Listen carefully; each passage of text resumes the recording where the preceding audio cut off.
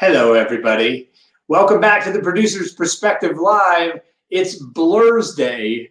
That's I saw that from our good fan, Kathy Gilmore, in our live comments. It's Blur's Day. Very funny. Very funny. It actually is Thursday. I have checked that 3 or 4 times today already. What day is it? I forget. It's Thursday. I was a little confused. I thought it might be Sunday because we had pizza tonight. That's usually Sunday night, but who the F cares when you're in a quarantine? Welcome back, everybody. We have a fantastic guest for you tonight. Another Tony Award winner, David Henry Hwang, M. Butterfly, Chinglish. This past season's very provocative and very entertaining, soft power at the public. Great guy, does television, does film, does everything. Very active with the American Theater Wing, of course. He's going to tell us what he's up to. He lives just a few blocks from a hospital, actually. And I don't know about you, we were just talking about this 7 o'clock ritual here in New York City and all over, where you bang your pots and pans in celebration of all those health workers that are risking their lives, literally, for all of us right now as we continue to fight this virus. And it seems like the more I hear, we got this thing up against the ropes at least. At least it's a fair effing fight right now with this little thing. So we're going to keep fighting by keeping our distance. We're going to stay safe, stay healthy, and stay home. We're going to keep our distance from everybody. That's right. This is like an introvert's dream. Introvert's dream, because believe it or not, I'm actually an introvert. I know, as I lean forward into my own personal live stream. I am an introvert.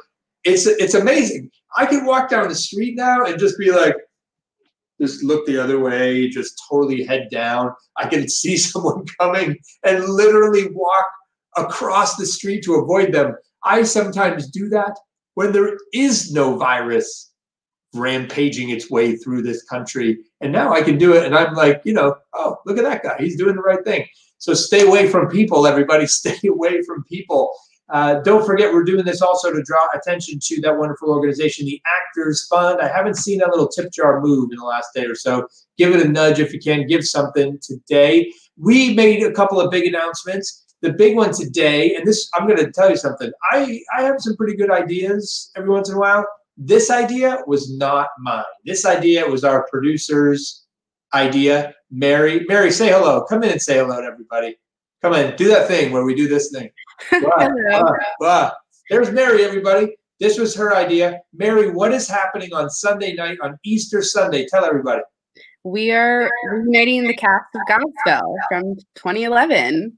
We're reuniting the cast of Godspell. Okay, Mary, go. You can go away now. I know you're keeping on. So, yes, we are bringing back. We have almost the full cast right now joining us. Hunter Parrish, Wallace, Kelly, George, Nick, Julia, Morgan, Danny Goldstein. I mean, it's going to be amazing. We're bringing them all back. I don't know how we're going to fit them all in the same room. I don't even know if we actually can. But that's right. The 2011 cast of Godspell is coming back. We're going to have some fun. We're brainstorming some crazy things that we can do with them. So join us if you're a fan of that show, fan of those folks, or just want to see what happens when we throw 12 actors in a room together online. It's going to be fun. Also, we announced yesterday, a week from tonight, next Blur's Day, we are doing a very special webinar that I'm offering just for anybody that wants to, anyone that's interested in the theater. It's called How Theater Makers Can Make the Most of Their Quarantine. That's right, we're so punny. How theater makers can make the most of their quarantine. I'm going to teach this webinar, which is all derived on all the tips I've been getting, not only from everyone who's joined this live stream, but all the people that I've been talking to every single day. I literally call people and I'm like, what are you doing? How are you getting through it? How are you going to make sure you're going to be better off when we're through this sucker? And they're telling me their secrets and stuff. So I'm just going to share them with you next Thursday. It's stuff that's helping me get through it, including this live stream is one of them. And this was someone else's idea. I just take other people's ideas and steal them. That's, I guess, that's my career.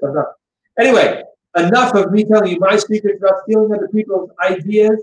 Let's get to a man who has a lot of original ideas himself, wins awards for them, Mr. David Henry Hwang. Welcome, David.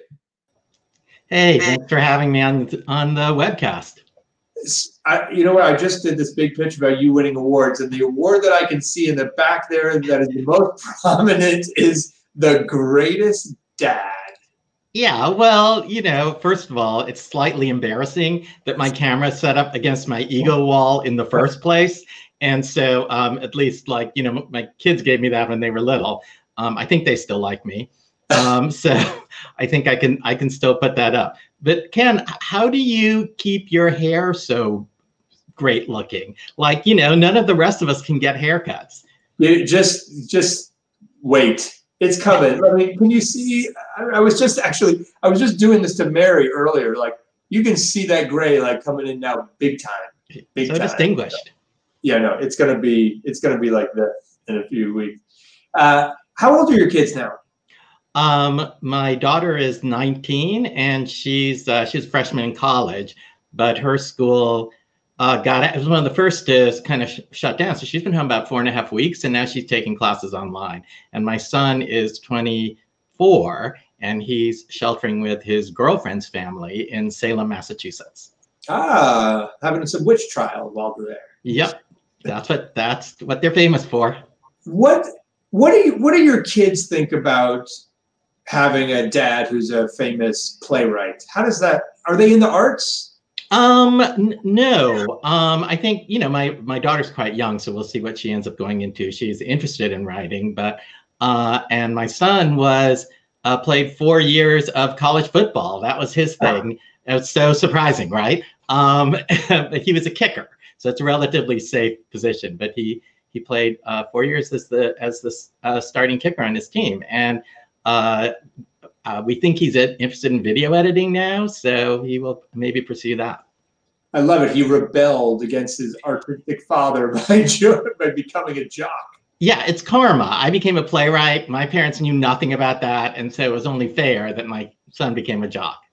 I love it. So everyone good with you? Healthy, happy? You're hunkered down in Brooklyn, that's right? Yeah, knock on wood. We're in Fort Greene. As you mentioned, we live about 2 blocks from Brooklyn Hospital.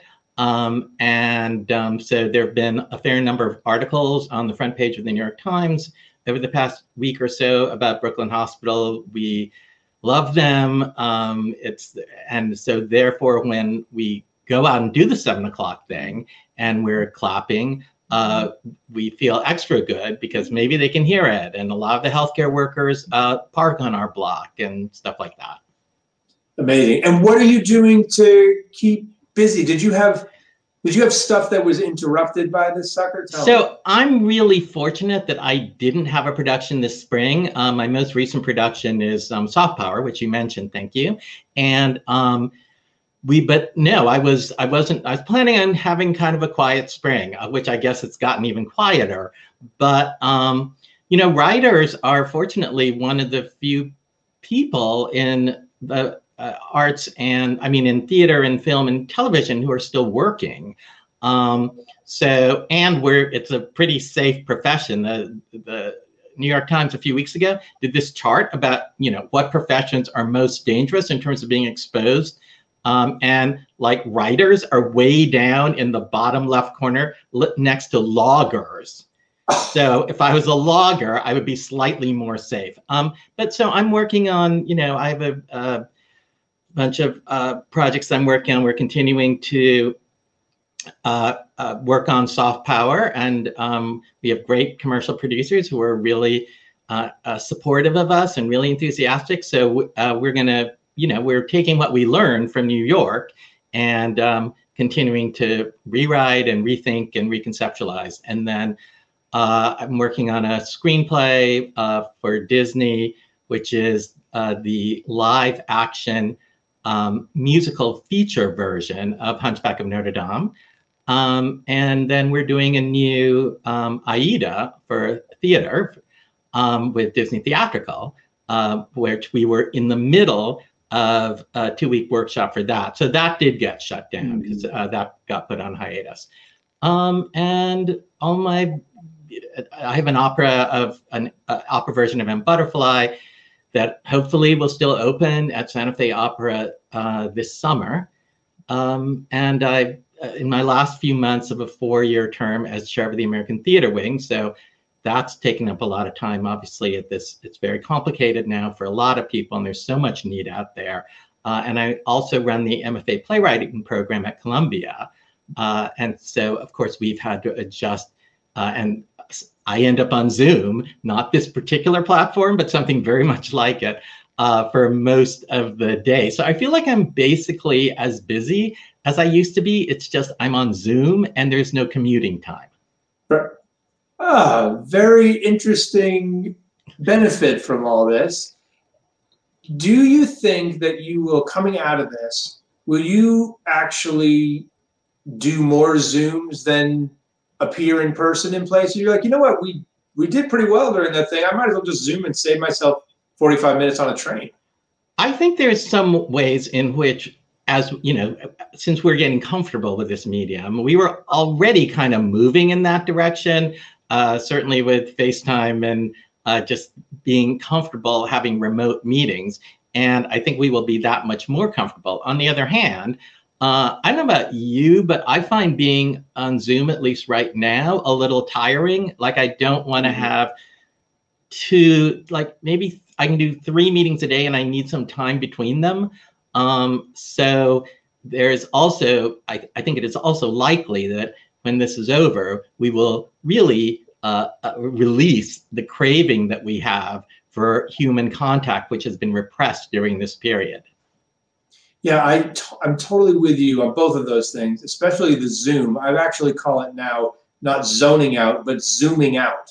Like after a while, you're just like, I cannot stare at the screen anymore. I have to take a massive break. You do so many things, which is why I mean, I love how you switch gears. Is there one medium, opera, musical, started as a playwright, television, film that you, if you had to choose one, what would you do for the rest of your life? Yeah, I mean, I think I'm fundamentally a playwright. That's what I started out doing. That's where I tell the most personal stories. That's closest to my heart, and the medium where I feel I can just do what I want. That said, it's pretty hard to make, you have to find a way to make a living. Like even really successful playwrights, I would be hard pressed to find someone who makes their living just as a playwright. So I think it's a good idea, and I tell my students this as well, to kind of diversify, have a toolkit of skills that you can use to make a living, which hopefully you can find a great deal of satisfaction in those areas as well. Working on projects that you didn't necessarily initiate, but you find a way to connect to them so that they're still meaningful to you and you're still able to explore yourself artistically, even when you're working on other people's projects. Will you write about this? Will you write about this crazy period that we're in some way, shape, or form? I mean, everything seems to end up in the work, so I don't have a specific plan on how to do that right now, but it seems likely since, I don't think, I'm not planning on writing another play or show with the, DHH character as Yellowface or Soft Power, but I can't imagine that this experience, which is so anomalous, so large, and so unprecedented in our lifetimes anyway, isn't going to have an impact on my psyche and therefore on my work. How do you think it's going to impact audiences? How do you think they'll respond to, or what their appetite, when I have, I don't know, pizza, as I did for several days in a row, I then want something totally different. What do you think they'll want when they come back, when we come back?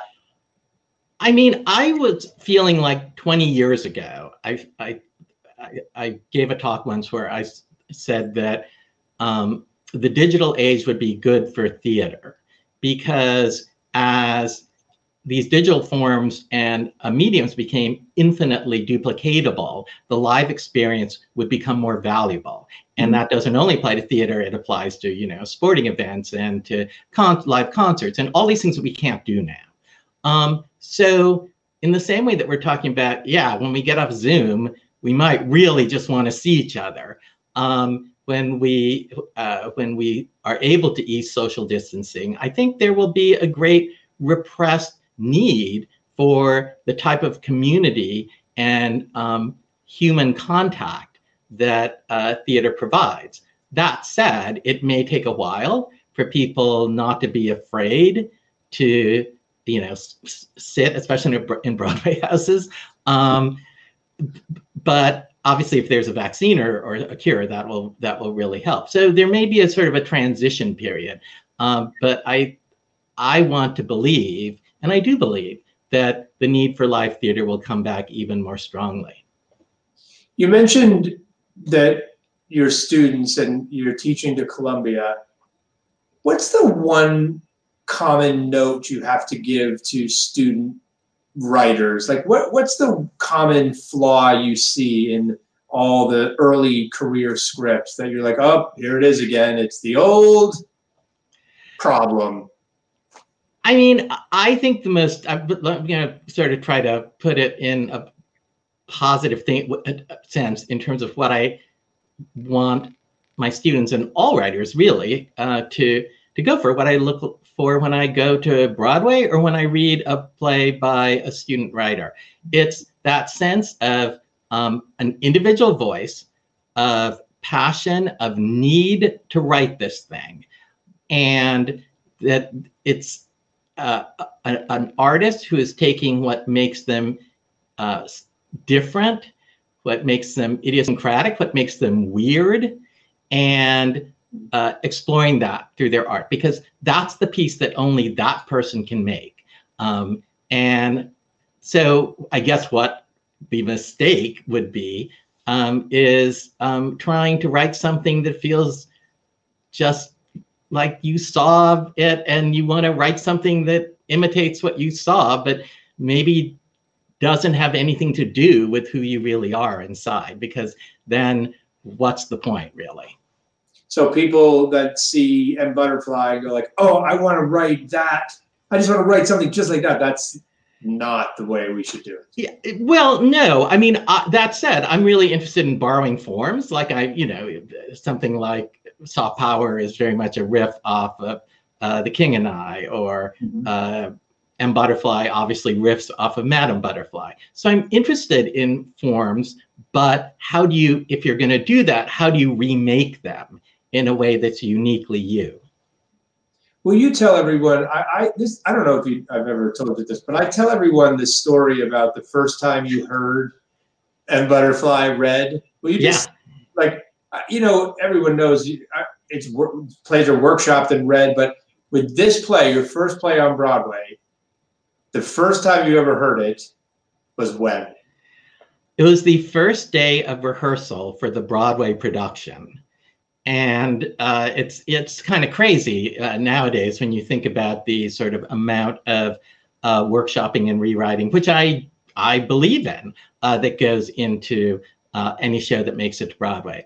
But in this particular case, I wrote a play. There was a very brave producer who's still happily with us, named Stuart Ostro, and he loved the play. He wanted to take a chance on it, and he was a big gambler. He was willing to roll the dice. He got an amazing director, John Dexter, who had done the original production of Equus, as well as many other things.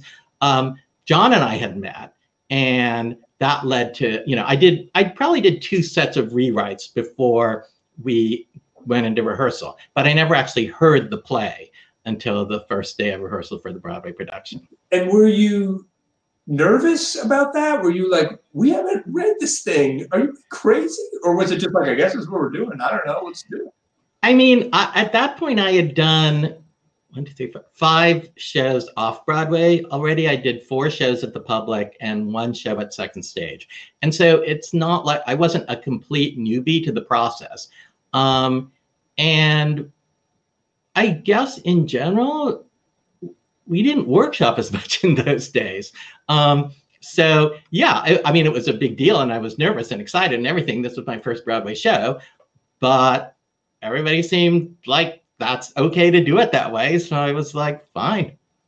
What if I came to you tomorrow and was like, David, you got a new play? And you were like, yeah, I have something right here. And I was like, let's just do it on Broadway. Would you agree to that today? Or would you be like, Ken, that may have worked way back when, but it doesn't work in today's world? Well, I mean, of course, I would agree to it because it's a great opportunity. I would then go, hey, maybe we should do a reading because I just want to hear it at this point. And I'm very, I believe in rewriting. Oh, well, that brings up, we'll go to some questions now. And how timely, that last question there, Christopher Scott asks, how do you know when to put down your pen? And stop rewriting. What a great question, Chris. That's a great question. So Lee Silverman, who I believe has also been on this podcast, or what is this? A streaming, whatever we call it. Lee has been my main director and my artistic partner now for since Yellowface, and we started working on it in 2006. So, a good 14 years.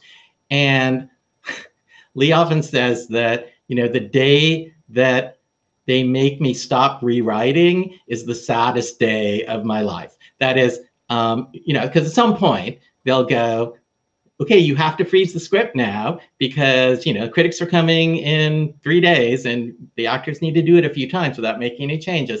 And I'm like, okay, I guess that's it. So, there's this saying that scripts are not finished, they're abandoned, which is probably what I feel.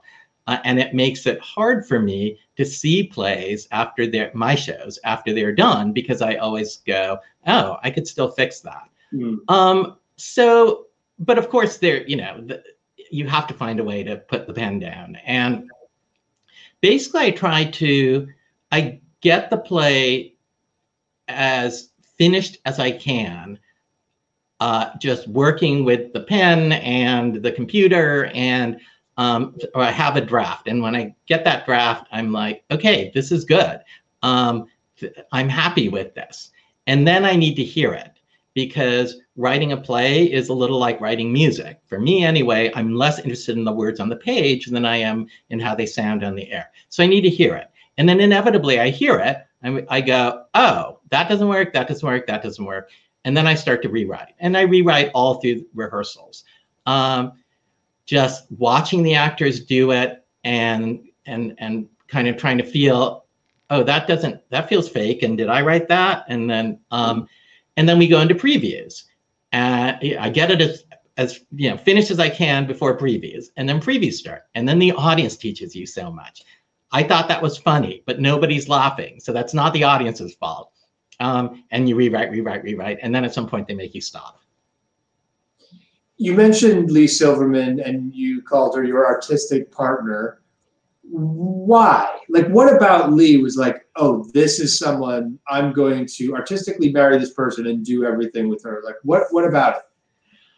And I've told this, Lee and I've told the story together, so I don't think I'm telling anything that she wouldn't approve of. But, Oscar Eustace, the artistic director of the Public Theater, put us together as a potential director for my play Yellowface. And our first meeting didn't actually go that well. I felt like, oh, she doesn't really understand the piece. But then I went home and I thought about it some more, and I realized, oh, the things that she doesn't understand are the things that aren't yet clear about the play. And then I really kind of respected her and trusted her, and we decided to, work together on Yellowface, and that went so well that now we have a shorthand and we're very comfortable and we can say anything to each other. But she's so smart about script. So many of the major and minor changes that have happened to my scripts along the way are because of suggestions from Lee. She works harder than anybody. She squeezes every last second out of rehearsal. And I throw a bunch of impossible challenges at her, and she's excited to embrace them. Chinglish. Okay, we're gonna do a comedy that's a quarter in Mandarin with surtitles. Yeah. Or Soft Power. We're gonna do a play that becomes a musical, and then Janine Tesori comes in and writes the music, and Janine wants a 23-piece orchestra, and we're all like, Lee's like, yeah. So it's been a great partnership. I think it's allowed us both to stretch artistically. I always feel like I have a second chapter. You know, that Fitzgerald quote, there are no second chapters in second acts in American lives. And I feel like I have a second act largely because of Lee. She's fantastic. And I was very fortunate to be a producer on Chinglish, and that's where I met you. Yeah, thank you. And her. Drew asks, 823 there, Mary, do you as a writer ever have a fear of competing against your previous successes? I mean, I wouldn't say compete so much. I feel that there is, you know, I've been doing this for like 40 years now. So there was a time, particularly because M. Butterfly loomed so large as a title in my life, where I was like, okay, I need to, you know, do another M. Butterfly. And at a certain point, I realized, you know, first of all, you can only have your first Broadway hit once. And second of all, that's not why we're doing this as artists. We're not doing this so we can have a hit. Of course, we want a hit, but that's not the purpose of writing. We're writing so that, or I'm writing anyway, so I can explore things that I need to explore, and create new works that excite me. And then as long as I can do that, which I've been fortunate now to do for, you know, 30 years since I'm Butterfly, then that's the gift. And some of them will be hits and some of them won't. What's your biggest tip for folks on getting through this crazy time and keeping whatever people are working on going forward? How are you doing it? Wow. Biggest tip. I personally am very interested in the uplifting stories.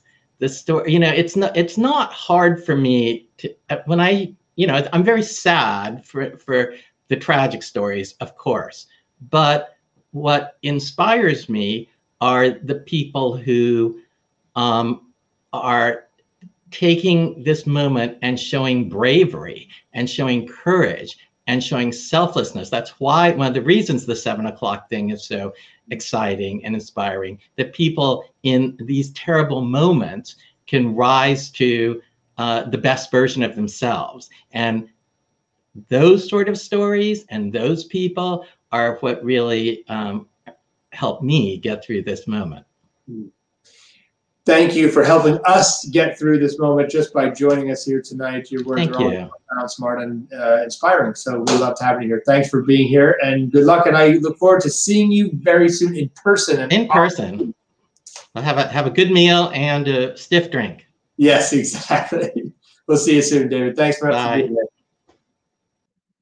David Henry Hwang, everybody. Incredibly talented guy and very, very insightful. The uplifting stories, that's what he wants us to focus on. That's what to find now. It'll help you get through this. And who knows, maybe you'll be inspired to write something about one of those uplifting stories. Speaking of uplifting stories, we've got Godspell reuniting on Easter Sunday. Can you believe it? On Easter Sunday, this Sunday, how apropos, Godspell, that cast is getting back together. You could say we're getting the band back together again. Godspell here on this live stream Sunday night, 8 o'clock, same time, same place. Don't forget, we're doing that free webinar next Thursday. Just go ahead, go to that link. Mary will throw it up and you can register and sign up. What else? Stay safe, stay healthy, and stay home. Don't forget. Actors Fund, don't forget. What else? Oh, something to make you smile about, right? Something to make you smile. What do we got this week, this day? I keep forgetting this show is daily. We're going to be here. What do we got for you? We got dogs. We got puppies. We got puppy dogs. We got go to theproducersperspective.com/smile and just watch some dogs and a great voiceover. It's a you know, we try to find things that, oh, you caught me like rubbing my nose there. We try to find things that have to do with the theater or dramatic, and we couldn't. And then I realized this guy actually did a very dramatic, actor-like, funny comic voiceover. Watch that thing, smile, and we will see you tomorrow night. Who do we have tomorrow night? my good buddy Tony from Freestyle Love Supreme. So you know what that means. Expect some beatboxing from this guy right here tomorrow night. I will not freestyle. I'll leave it to Tony tomorrow night. He is wild. If you haven't seen it, if you saw Freestyle Love Supreme, you know, talk about inspiring, talk about fun. He'll be with us tomorrow night. Who knows what's going to happen?